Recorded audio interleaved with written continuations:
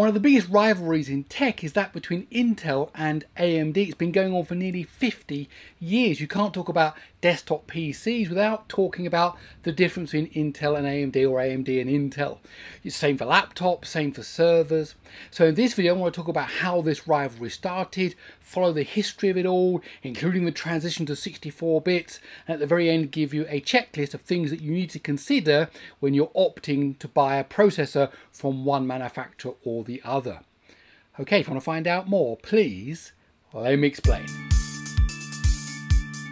Okay, so let's get into this. So where did Intel come from? Well, it was founded in 1968 by Robert Noyce and Gordon Moore. That's Gordon Moore of Moore's Law, as you've probably heard of, and they were both former executives from Fairchild Semiconductor. Originally it was called NM for Noyce and Moore, and they purchased the right to the word Intel, short for integrated electronics. So that's where we have the name today, that's been around for many decades since then.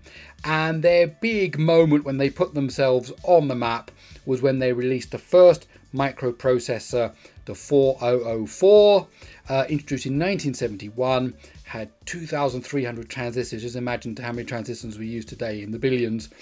2,300, it could do 60,000 operations per second. The company then followed with the 8008 and eventually the 16-bit 8086. And that's where we talk about the x86 architecture. This is where the roots come from, and that effectively launched the personal computer revolution, which we will talk about quickly in a moment. Now, AMD, funny enough, was founded just 1 year after Intel in 1969. Again, a group of executives from Fairchild Semiconductor. They met together in someone's living room with an intent of starting their own company, and things just launched very quickly from there. Now, when Intel was selected by IBM for its 8088 processor, which is a variant of the 8086, for the first PC in 1991, this decision established the x86, as I just mentioned, 86 at the end there, as a de facto for PC processors. But IBM had a condition that Intel would also provide a second source manufacturer for its x86 microprocessors. So Intel and AMD entered into a 10-year-long technology exchange agreement, which allowed each company to become a second source manufacturer of the semiconductor products developed by the other. So Intel could have made AMD products that way round as well, so it was a bilateral kind of thing. Now, all wasn't plain sailing, unfortunately. After a few years of working together, Intel decided to no longer cooperate with AMD on the 80386, effectively, of course, by having this second source agreement and sharing their technology. They created a rival, basically, and that's what happened. And so in 1987, AMD invoked an arbitration because they had a contract with Intel.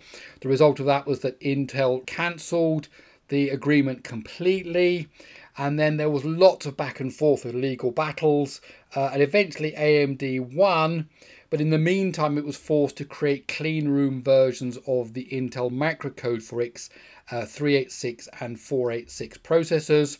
And then AMD's completely first in-house x86 processor was the K5, launched in 1996. The K in the name, interestingly, refers to kryptonite, the only substance that can harm Superman, which was Intel in this case. So the K5 was AMD's kryptonite in face of Intel being Superman. And then from there onwards, you basically get Intel and AMD going head to head with the successive generations of 32-bit x86 CPUs. Along the way, there was some skirmishes about single instruction, multiple data, SIMD instructions. Intel introduced MMX. Of course, they didn't initially license that to AMD. Then there was SSE. So AMD responded with 3D Now, but eventually Intel's SSE and SSE2 became the dominant standards, and both companies now even support advanced vector extensions, AVX. So while these extra instructions were added to one and they weren't available in the other, and there's some quite interesting stories about, you know, which processors could play which games at which performance because of all this kind of stuff. Nowadays that thing has kind of settled down. Which then brings us to the 64-bit era. So at the turn of the century, the industry started to shift from 32 bits to 64 bits. However, Intel made a misstep. Even though Intel invented the x86 architecture, it wasn't the only ISA, instruction set architecture, that Intel used. And in an attempt to move to a better ISA than x86, Intel opted to make the jump to 64 bits using the IA64 instruction set, which is the Intel Itanium architecture, in partnership with HP Hewlett-Packard. The first IA64 processor was the Itanium, released in 2001, but it was a commercial failure. Now, AMD announced AMD 64, a 64-bit extension to the x86 instruction set, in 1999, and the first AMD 64 processors came out in 2003. Now, of course, the big difference from a commercial point of view was that AMD 64 was backwards compatible, so you could buy an AMD 64 processor, you could still run your existing 32-bit, even 16-bit software on it. And then if you had 64-bit software, 64-bit version of Windows, for example, 64-bit version of Linux, it would go into the 64-bit mode and run like that, but you was completely compatible. If you bought an Itanium, then it only ran Itanium. It could run 8086, but through software emulation, which means it was not what people wanted. So Intel finally abandoned Itanium and the last generation was released in 2017. However, Intel saw the need to jump to 64 bits on x86 quite quickly after AMD's success and the failure of Itanium. So after several years of denying it was even thinking about it, Intel announced it was working on an x86-64 ISA compatible with AMD 64 in February of 2004, and the first chip came out in 2006. The 64-bit extension to x86 has different names depending on who you're talking to. x86-64, x64, x86-64 with an underline, AMD 64, Intel 64. And from here on, Intel and AMD competed head-to-head with, again, successive generations now of 64-bit CPUs. Now, designing the microarchitecture of a processor is fundamental to the processor's capabilities and performance. As we saw, if it's 64-bit, it's built into its design, its microarchitecture. However, how it's manufactured is also an important aspect. Now, I have a video here on this channel explaining how microprocessors are manufactured. I do hope you've had a chance to see that, or that you'll watch this after this video. Now, the key metric, if you haven't seen that video, is something called the process node, how small the transistors are on the die, on the silicon wafer. Each node represents a greater transistor density. The process node is quoted in nanometers. 65 nanometers where we were in around 2005, 45 nanometers in 2007, and then you keep shrinking down, fast forward to 2020, 5 nanometers, 2022, 3 nanometers, and so on. At one point, it actually was an actual representation of a measurement between gates, between the transistor, that kind of thing. Nowadays, it's just, it kind of increases or decreases as the transistor density increases. Now, Intel has its own semiconductor manufacturing business. It has traditionally made its own processors.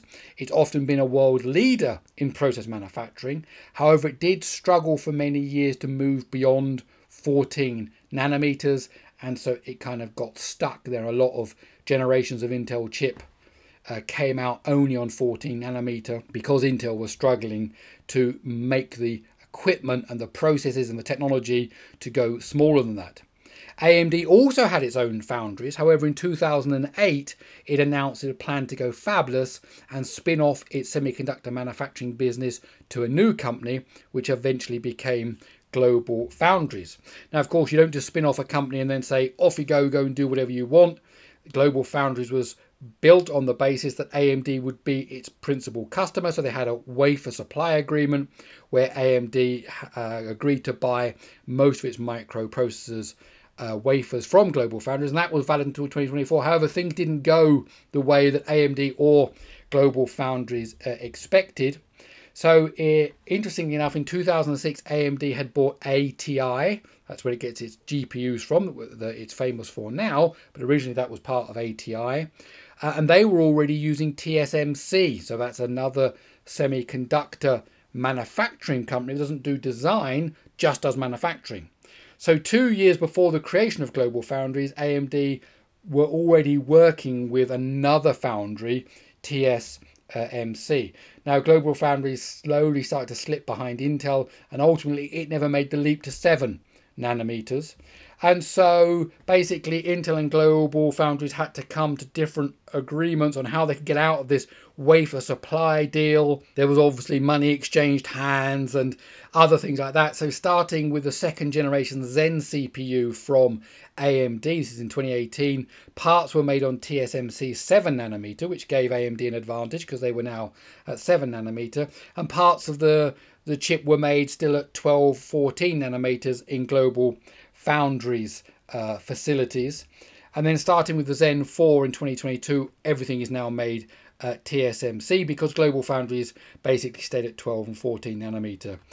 And obviously the industry has moved forward since then. So what this means is that the success or failure of Intel or AMD at any particular point in history is also about the manufacturing process as it is as much about, you know, 64-bit or, you know, AVX support, or, you know, what kind of single threaded core performance they're giving you, what thermal efficiency they're giving you. So AMD has certainly been able to capitalize on the success of its Zen line of CPUs, coupled with TSMC's process node, while Intel has struggled in various areas.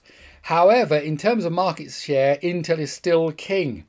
Most analysis of the market share put the split at about 75%, 25% in favor of Intel. And of course, there are different categories. You've got desktop CPUs, laptop CPUs, server CPUs, and so on. But as a whole, there might be, you know, it might be 70%, 30%, or, you know, whatever in different segments. But overall, you're looking at a 75%, 25% split. So Intel is still king when it comes to market share.